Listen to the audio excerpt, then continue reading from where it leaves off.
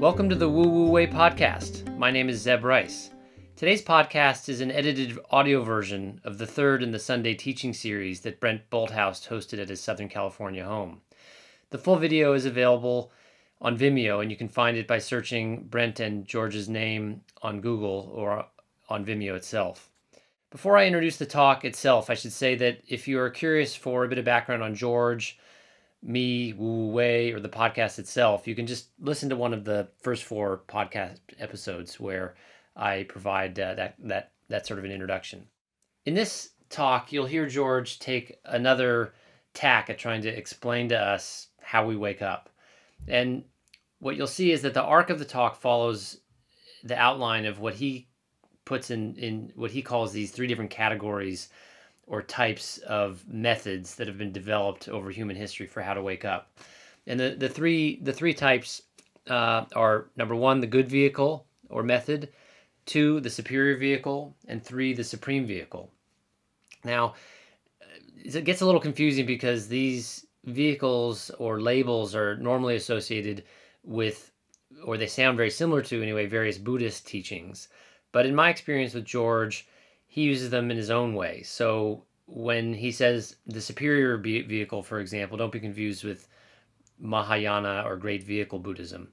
My experience with George is that these terms were much more encompassing. And it's sort of like he's taking 2,500 years of spiritual thought and religious development and his own personal experience of going through the process of waking up. And he's putting them into these inherently imperfect and not all-encompassing buckets. And I'm a little tentative on this because George didn't ever give, or at least that I was participating in any academic seminars, and he certainly was not a person that was giving religious sermons and wasn't doctrinal at all. And so, and I'm not an expert on comparative religions either. I'm just trying to kind of give my understanding from George's talks and my private conversations with him what these 3 different buckets are, because I do think it's very important for us to understand them. And he spends the whole talk pretty much kind of going through them. So I won't do it in any detail here, but just to kind of set the framework, I'll just go through these 3. The first one is the good vehicle. George calls it the gradual method or the accumulation method. And he does that because you're accumulating understanding, skills, information, realizations, psychic abilities, sometimes physical attributes. And you do this on your path to waking up. And my understanding is that George would put really all religions as institutions into this category. I mean, religions, as George talked about them, were institutions with rules that were designed to allow humans to tame their animal tendencies. We have anger, fear, greed, lust, sadness, so on and so forth. And these religious traditions, forgetting about their many kind of darker sides throughout our history and even today, have these rules and systems and insights that it's a proven method to, number 1, tame our animal natures, 2, to improve our lives, and 3, realize our freedom eventually.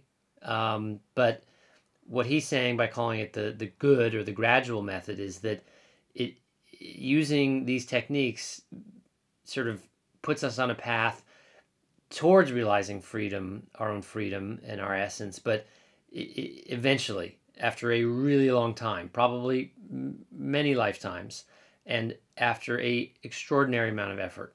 So he always would say good things about it and said it worked. But he said there's a better method, and that's called the superior method or superior vehicle.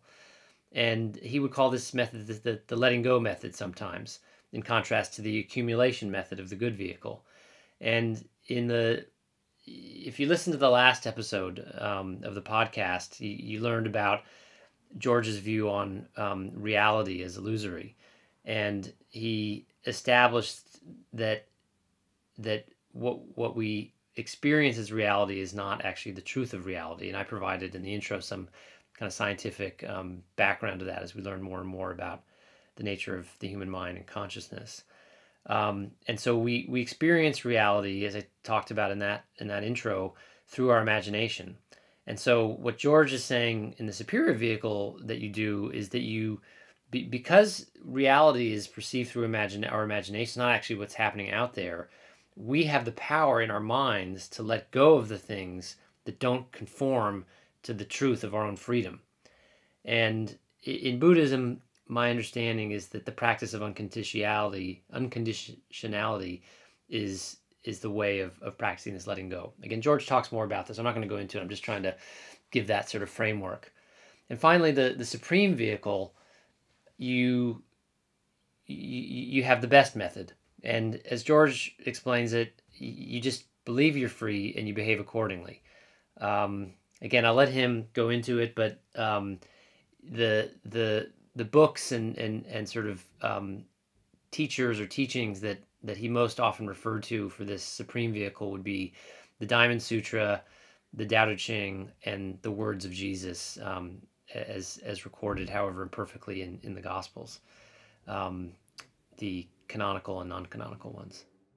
Now, in the context of his discussion of the different vehicles or methods of mastery or realizing our freedom, he mentions this important point about taking responsibility and the key to breaking these old habits is training the subconscious.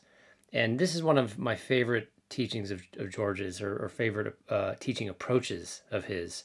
And what he says is, in answer to the question, how do you train? How do you do the things that are going to bring you along the path?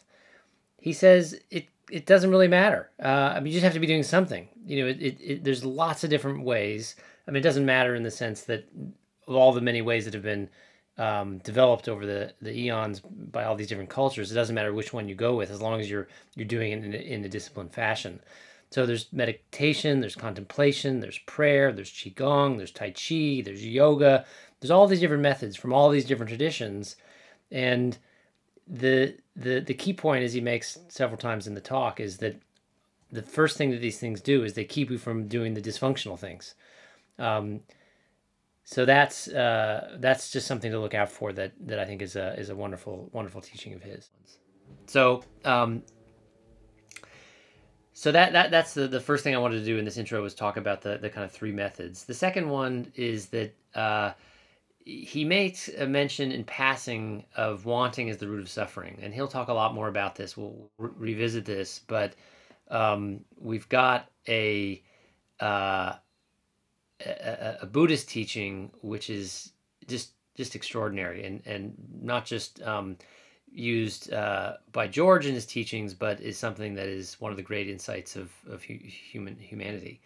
And so I thought I'd just spend a quick minute on what that is.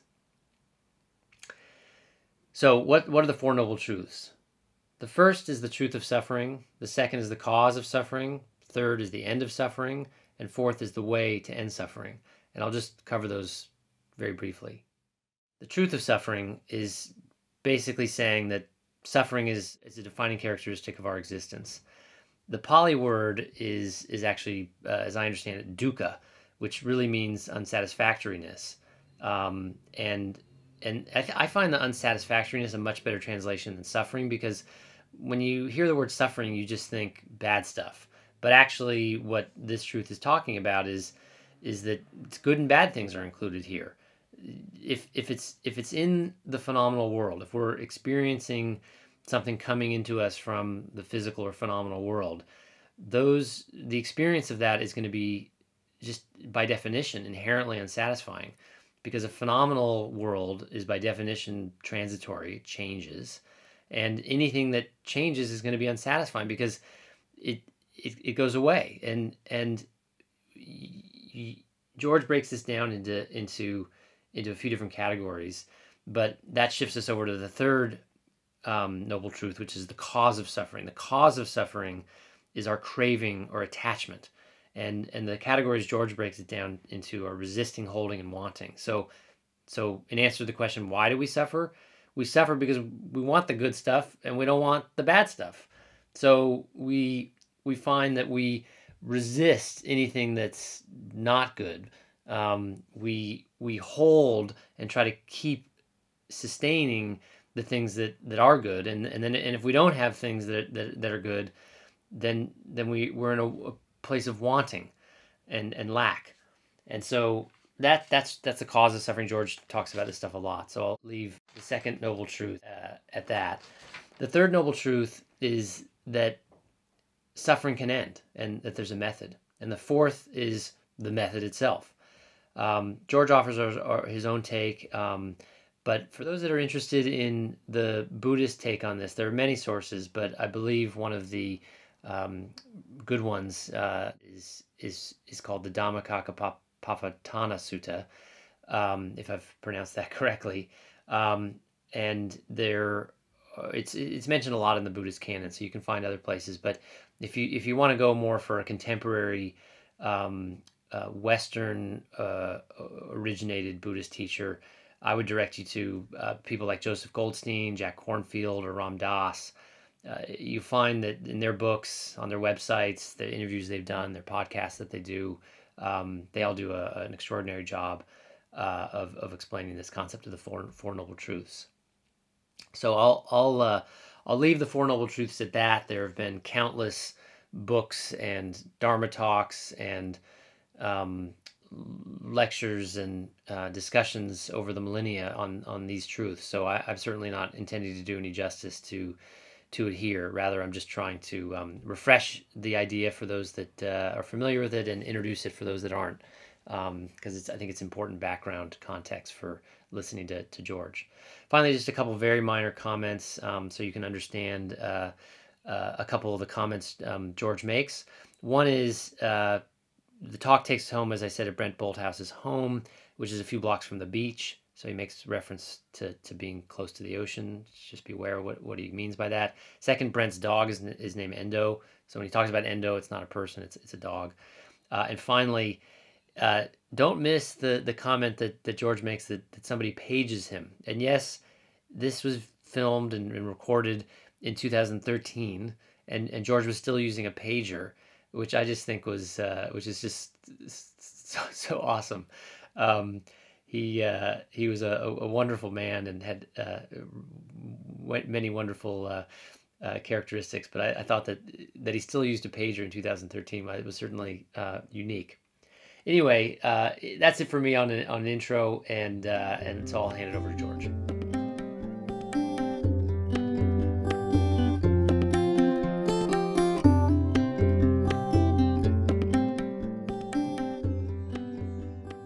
All right. Well, good evening, and nice to see all of you. Some of you are new. Sometimes over time you get a historical perspective.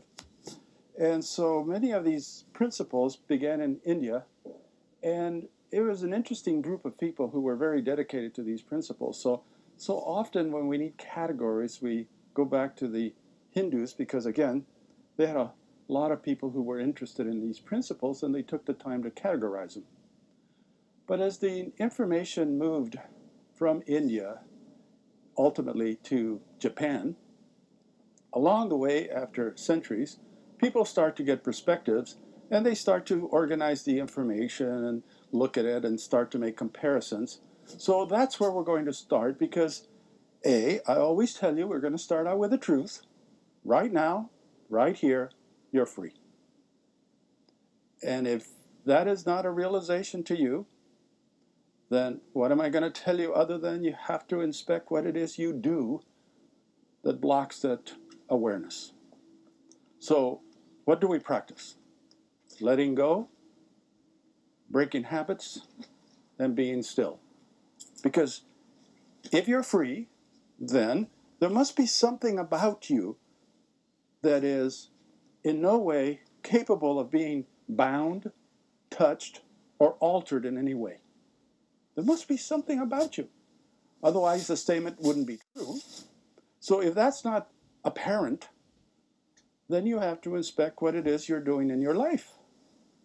So in China, the fact that I've just told you that right now, right here, you are free. It's called the open secret. Now, why is it called an open secret? Because once you see it, you say, whoa, it was always here. So it was only a secret until I realized it. And once you realize it, well, it's not a secret, and it's everywhere at the same time. Okay? So, perspective. So after a while, and looking back in history, there began to develop an attitude that there was a good doctrine, vehicle, to get to the goal. And usually we would associate it with religion and metaphysics. Now, it was called a good doctrine, vehicle, because it could get you to that final realization, but it had two disadvantages. One, it really helped create a better human physical life. And so it was very easy to get wrapped up in the well-being of the body, the well-being of relationships, the well-being of your business, and you were enjoying more and more progress, right, and success, so it was very easy to sort of just be complacent, sort of just keep enjoying the good stuff. Number two, it took a long time. Now, it took Buddha something like 800 lifetimes, and he was diligent, so it can take a long time. But again, things get better. And so when we're talking about the good vehicle, right, we're talking about metaphysics, the law of attraction, manifestations, and demonstrations. And so again, it can promote a pretty good life, physical life. Certainly better than what most people are doing in their life. But again, the perks, the improvements, the success can sort of get us stuck and complacent. So they said there was a superior method. I guess we could associate it with mysticism, spirituality, and that's not as attractive. One of the reasons it's not as attractive is because you got to get to work. It requires discipline. That's why it's not that attractive, okay? Right offhand, you can't really see the benefits. I mean, after all, it actually really seems more like deprivation initially, okay? Like you got to detoxify the body, right? So that means you got to start changing your diet, and you got to start practicing, directing your physical body. You got to start directing your emotions, your mind, etc. So it doesn't look that inviting, okay? But they're considered it to be a superior method to waking up, to that final, oh my goodness, that is the truth, okay? So when I say to you, we're just one agreement apart, that's all, it's just one agreement apart. I'm telling you right now, right here, you're free, and some of you don't agree with me. So that's the only problem, right? You just don't agree. And you have good evidence why you don't agree. I mean, you can tell me your woes, right? You can tell me all the things that get in your way, distract you, disturb your peace. So how can you be free? You have all these turmoils in your life. And I hope I'm not talking to this group, right? That we're talking about somebody you know, right? They're the ones with turmoils. You don't have any, right? You don't have any health problems or anything like that. But that's not true of the average person. So in the superior way, you actually, like I said, it's not as attractive because you actually have to say, well, okay, I'm going to sort of, to some degree, postpone the benefits that I've gained. I don't have to start suffering, but I'm going to postpone them. In other words, I'm going to shift my focus, and I'm going to start the process of introspection. Now, I've given you 2 assignments, right? And the assignments were based on what? Pay attention. That's all, pay attention. Because otherwise, we're walking through life unconsciously. So you start to pay attention. And not only do you start to pay attention, one of the assignments was what? Start to take responsibility for the emotional responses that you're creating. But isn't responsibility one of the first major steps out of the dysfunctional pattern? Think about it. Responsibility is one of the first elements, very significant element, to get out of the dysfunctional pattern. Now, what's the sad news, okay?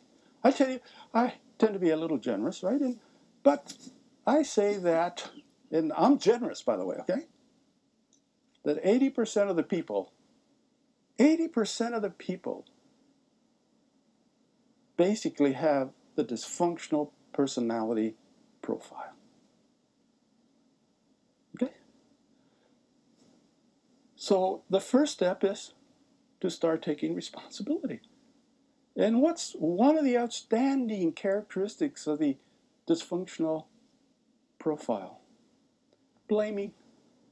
But you don't call it blaming.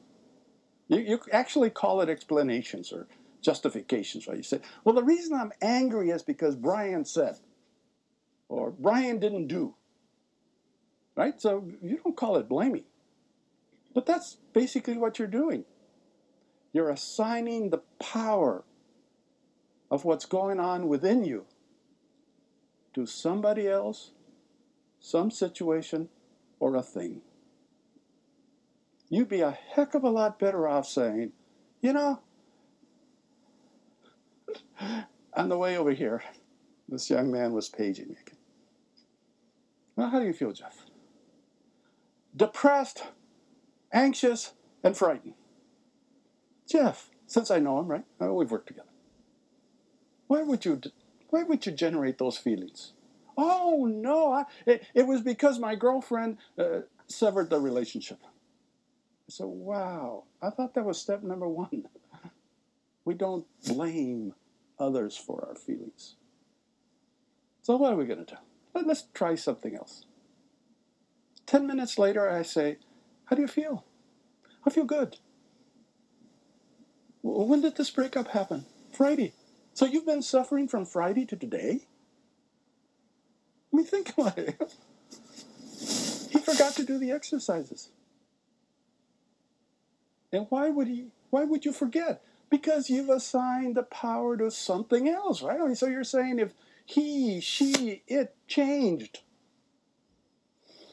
I wouldn't have the problem. So the first step in moving into, let's call it the mystical, spiritual path, is to start to take responsibility. And as I say to you, sometimes you're going to be better off. It's going to be more instructional for you to assume 100% responsibility, although that is seldom, believe me, that is seldom true, that you're 100% responsible for whatever is going on. You don't have that power yet, okay? Well, you do, but you don't know that. You actually do have it, but you don't know that yet, okay? So, but it's very helpful because what's another outstanding characteristic of the dysfunctional pattern? Denial. See, denial. So if you assume 100% responsibility, it kind of closes the door on being in denial. Okay, so that's why it's advantageous to start out with assuming 100% responsibility for whatever happened, right? So if we've worked together, right? So Fernanda says to me, well, this was the situation, right? And I say, okay, Fernanda, what did you do to cause it? And if she's paying attention, she's going to say, that's what I did to cause it, okay? I don't know why I did that, but that's what I did. If she's not paying attention, what is she going to say? It just happened. He's that way. She's that way. But if she's paying attention, she's going to say, what? I did this, I said this, I didn't say this, I didn't do this. Okay? See, responsibility is the first major step to get out of the dysfunctional pattern. Now, so what's so bad about the dysfunctional pattern? Come on, if 80% of the people are doing it, well, just take the word, okay? The word dysfunctional means it doesn't work. What doesn't work? What is it you're after? Being happy. Isn't that it? I mean, aren't you trying to be happy? Well, if you're using the dysfunctional pattern, you don't have much chance of being successful at being happy. So you may have moments, right? You may have moments of reprieve. but I doubt you'll describe your life as happy. You'll have happy moments where you'll distract yourself, numb yourself, but that's not necessarily how you're going to describe your life. All right? So you start to take responsibility, but it requires, again, that you start to pay attention. See? To start to pay attention and keep it as simple as possible. So you start to master the function of the body, and most of you are doing that already. I mean, the disciplines like yoga and Tai Qi and Qigong, and those kinds of disciplines help you start to master the body. Usually where we fall short is directing the subconscious. And there's a good reason for calling it the subconscious, because most of us aren't aware of what it's doing. Right? It's just not aware of what it's doing. The associations it's making. And the reason is that part of us isn't very good at tracking time. So it'll collapse time. So something that happened when you were in the 3rd grade, and those emotional responses, is what you're doing now as an adult. Okay? The other problem is, most of us, even if we have an inkling of what our subconscious mind is doing, we try to reason with it. Okay? And I was so happy when Brent got endo, because I was trying to train Brent to have an intellectual communication dialogue with endo and see what results he got. And you could imagine the results he got intellectually communicating with endo, right? That's what we try to do with the subconscious mind. We actually try to educate it, reason with it. And it doesn't function that way. So your attitude has to be, and that's why we say mastery, you have to train your subconscious. You educate the conscious mind. Yeah, that's fine. And it is of value to educate the conscious mind, because now you can use that part to help you with the other part, you see, to help you deal with the subconscious and help you deal with the body. Within the superior method, or vehicle if you wish, you're going to learn to meditate, contemplate, those kinds of things. Because again, if nothing else, what those disciplines do is keep you from doing the things that got you in trouble. I mean, really, just make it very practical and very simple. I mean, I try to tell you, it's simple, natural, and organic.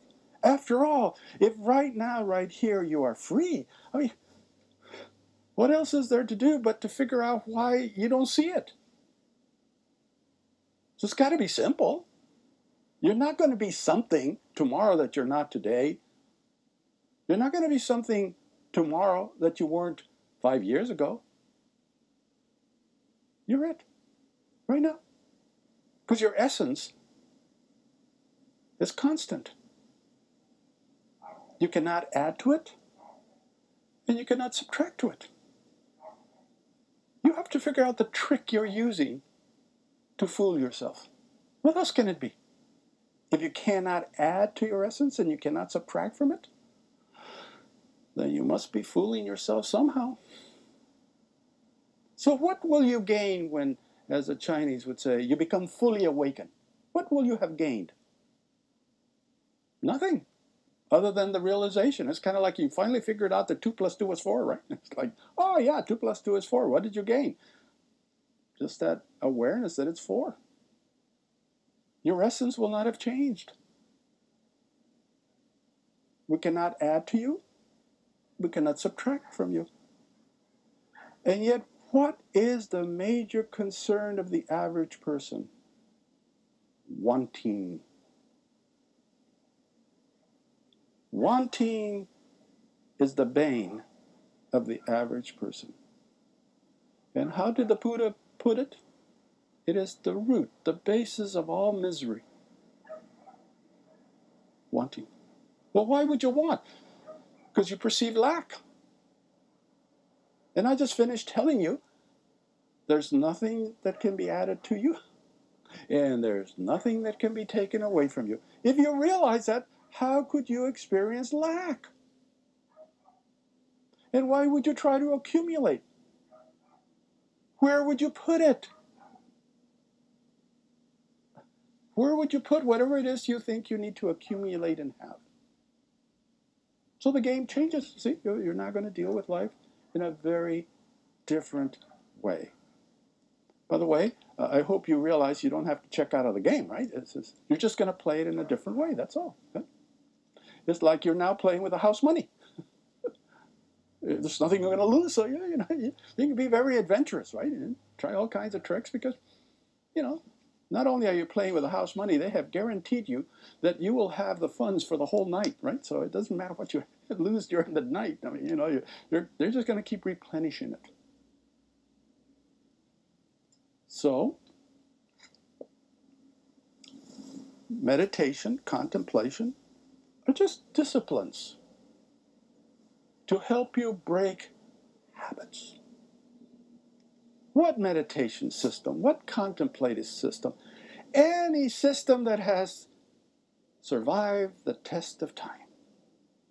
That's it. Is there a better system than another? Nah. Your intention, your dedication, your focus to the system is more important than the system. Okay? That's why there's so many. Because that's not what's important. Okay? It's like when you're meditating, you're not gossiping.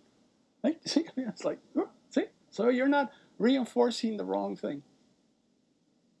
So the method is really secondary to your intent, to your dedication. So I try to give this analogy, okay? One of you decides you're going to be a dentist, okay? And I say, okay, so do you have a bachelor's degree? No. Okay, so I think you're probably going to need a bachelor's degree first, okay? So how do you think you're going to handle it? Well, I think I'll take a semester a year. Go, whoa. Yeah, it's going to take a while, right? If you're going to take one course a semester a year, yeah, it's going to take a while. And then there's going to be graduate school, and then you're going to go to dental school, and then, boy, I mean, it's going to take a long time. Well, some of us handle the disciplines like that. If we're really paying attention, remember, it's the name of the game, right? You're going to pay attention. You can't change something you're not aware of. And I ask you, how often, how long do you meditate? So I said to this young man, I keep telling you, you can't use meditation like an aspirin. Don't take it when you got a headache. Get to the point you don't need the aspirin. Okay? So you start out by being honest, right? I mean, what amount of time? How frequent? Do you apply whatever process you want to use? And if you're like this hypothetical dental student, it's going to take a long time.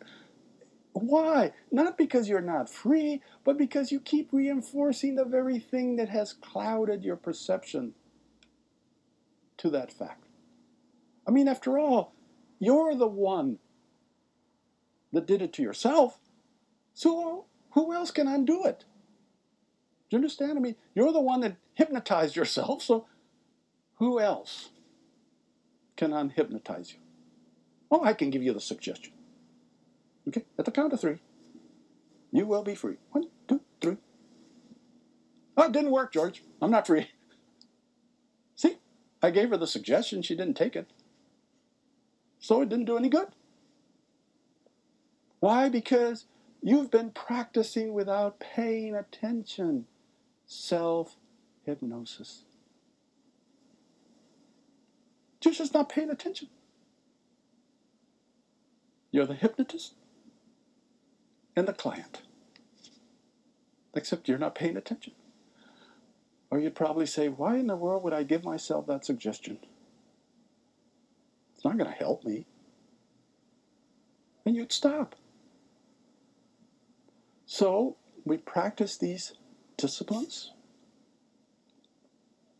And again, very empirical. So I would say to you, whatever discipline you're using, meditative, contemplative, prayer, okay?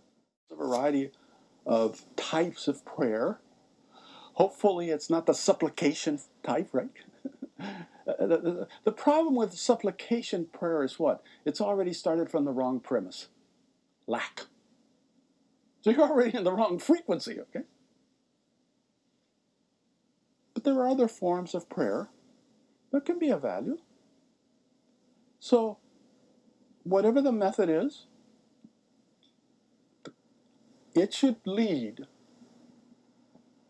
to you beginning to experience subjectively. If you're a visual person, we usually talk as if you are a visual person. Okay? If you're a visual person, the experience of luminosity in your consciousness. If whatever method you're using leads to a sense of the presence of luminosity in your consciousness, it's a good method. Keep doing it until this luminosity continues to grow, as it were. It basically covers your whole field of consciousness. And then, as it happens, so I'll say something peripherally, we're going to put it together. Remember I've said to you before, every level of consciousness is going to give you a sense of identity. See, whatever and however you define yourself, if you'll tell me what it is, I'll tell you what the dominant consciousness you have. Because every level gives you a sense of identity. It gives you a worldview. It gives you a perception of reality. We're always revealing to each other where we are. We just aren't paying attention. Okay? So partially then, the method that you're using should lead to a change in identity. If these illuminating experiences increase, either in frequency or duration, it should lead to this point of shift in identity where you identify as the light. That's what is meant by to be enlightened. So if you're not conscious right now of being light, then you haven't mastered that method. Just think of how you introduce yourself. Think of how you talk about yourself to others. And invariably, isn't your introduction and how you think about yourself related to the body, the sexuality of the body, the activity of the body, the self, feelings and thoughts?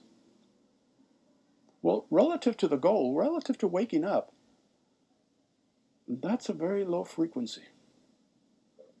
You're not going to get there from that starting point.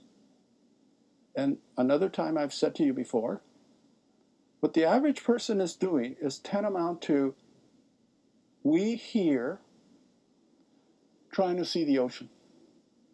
We know it's out there, but we can't see it because we're not in the frequency. We're not in that consciousness that would reveal it. And that's why that first method, though called good, right, kind of keeps you in this beautiful environment. Pleasant, comfortable. Kind of smell the ocean periodically, but you don't get to experience it. So the first major change has to be to stop identifying with your body and yourself. Does it mean you have annihilated the body or the self? No. You don't identify with the tree. You don't identify with your car. So, if you will believe, I don't gain anything by telling you the truth. Okay? You don't even have to show up next week. So it's not even like, oh, wow, they're going to keep showing up. Okay? What do you have to lose? Some time? Some energy? But when you think of the possible rewards, I would imagine you would be highly motivated to know the truth about yourself and to wander free. To be like Whitman. Griefs and lamentations, what have I to do with them? Others may have them, but I have none. I am at peace, in love, at rest, wherever I am. Wouldn't it be wonderful to have that consciousness? To know you can. So what did Pontius Pilate say to Jesus? You know, I have the power to free you or have you crucified. And what did he say? You have no power over me. Imagine that, okay? I can pick up my life anytime I want. You have no power over me. If it is not advantageous for this event to occur, it will not occur. And by the way, he had already demonstrated ample times that if he didn't want to be there, he wasn't going to be there, right? He'd already escaped several times, so if he didn't want to be there, he wouldn't have been there. But that's secondary to knowing what? You cannot take my life. I have the power. What's the number one fear of the race? Death. You know, we're so frightened of it, we won't even admit it.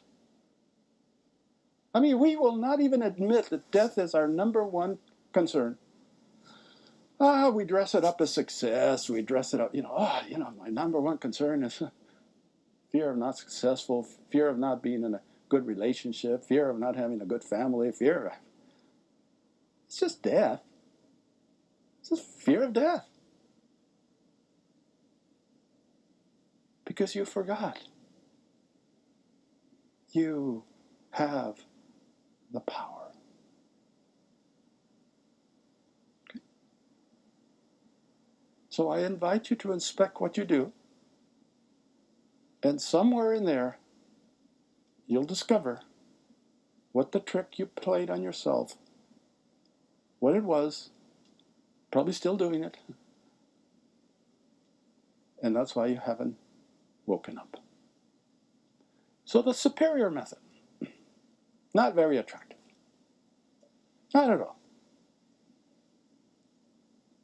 But again, serving the purpose of shortening the amount of time it takes to wake up, it is the superior method. But what if you don't want to wake up? Well, then obviously it won't be attracted to it, okay? So until you think that's important enough, that's not what you will dedicate your life to. To waking up, being imperturbable in the midst of chaos. Because your brethren are still going to be dysfunctional, aren't they? I mean, just because you're imperturbable doesn't mean everybody around you is all of a sudden going to be healthy. If 80% of the people are dysfunctional, aren't you going to find them in every realm of life?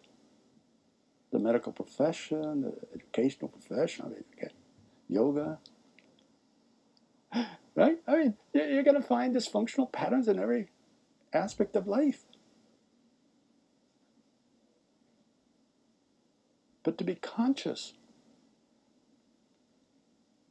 that it's not affecting you, that in no way is it diminishing your blissful, loving peace. Maybe it doesn't sound that attractive to you. Maybe you like drama. Right? But if and when you get tired of drama, heartaches, etc., maybe you'll get motivated. But how far away are you? One aha. One aha. Now remember earlier I said the methods are secondary. And the reason for that is we don't know what will prompt you. So who has the responsibility? You do. We don't know what will prompt you to wake up. So I tell you stories, I tell you jokes, I give you things to do, because we don't know what stimulus will be the thing that you will take and say, okay, that's enough. I'll wake up now. Okay. So, do I teach you a method? Do I care what method you use? No. As long as it produces certain stages of waking up, you're okay. Preferably, you'll start out with the truth, and then you don't have to go through stages. But if that's not what you're going to do, then, just proceed in the journey, and little by little, you'll become more awake. You'll see things you didn't see before. And actually, you haven't seen them for a long time, by the way. Okay, you did see them at one time. You just haven't seen them for a long time. And then pretty soon again, you will know the truth about yourself. And we use the word self very loosely, but we're going to use it right now. And you will proceed through life imperturbable, blissfully loving, peaceful state of consciousness, awareness. As you deal with the dysfunctional people in our lives. So in the process, you'll become more compassionate, more empathic, because you realize, wow, I was there once, I'm not there, and if they don't see it, I can see why they don't see it, but, maybe by holding the truth about them, I'll serve some purpose. But you cannot wake them up. Okay? You didn't put them to sleep. You can't wake them up. They will make that decision by and by. Okay? All right? So it's part of the process for you to pay attention, right? Let's give you an assignment for the week.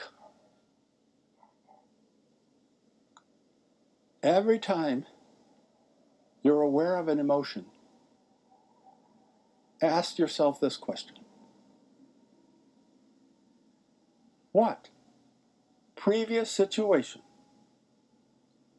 does this emotion remind me of? Okay?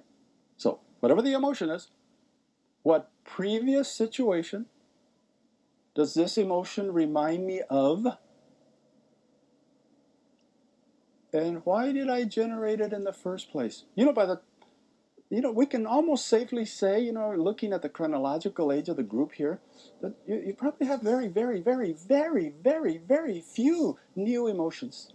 You've already gone through the gamut of emotions, okay? It's going to be very hard for you at this point to have a new emotion. So almost every emotion you have is a historically based emotion. And why am I asking you to do this? So you start to pay attention and start to take responsibility. Okay? Because if you don't start there, I don't know again how you're going to wake up. Right? A good method, good life.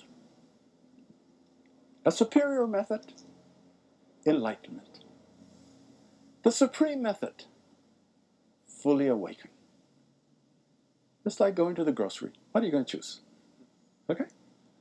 All right, well, I hope I've given you some frame of reference that you could start putting things together, because, again, it just sort of helps organize our thinking and things of that nature, okay? And then we proceed.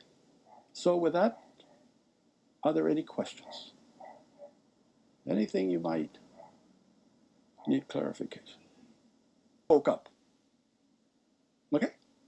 It's always good to find those kinds of examples, okay? So when asked, right, what would be the intellectual question to ask? What method did you use? What did you do? You know what he said? My guru said I was free, and I believed him. That was his method. He said I was free, and I believed him, and I started behaving accordingly. I believed him. Now I keep saying to you, I'm telling you you're free. Shouldn't you ask yourself the question, what's he got to gain by telling us that? And if your conclusion is what? Nothing. Then what would I tell you? Yes, dear. Once we identify when the first time we felt that emotion is, what should we do with that? The second part was what? Ask yourself, why did I create it? Then or now, or both? Both, okay? So first of all, you're going to say, right, what did I create? What was the feeling? So let's just use one, okay? Let's say you're aware of anger, right? So you're going to ask yourself, when, at another time, did I have this anger? Oh, in the third grade. Okay, third grade. Because you're trying to show yourself that what? What you're feeling today is historical. Then you're going to ask the question, what? Why did I choose that emotion? Then, and obviously you must have chosen it today. And by the way, initially you might not get anything back. And there's a reason for that, okay? Because you don't have a working relationship yet with your subconscious mind. But eventually, we'll just give you the information. Okay? Right? Any other question? We'll go out and practice, and good luck. Good night.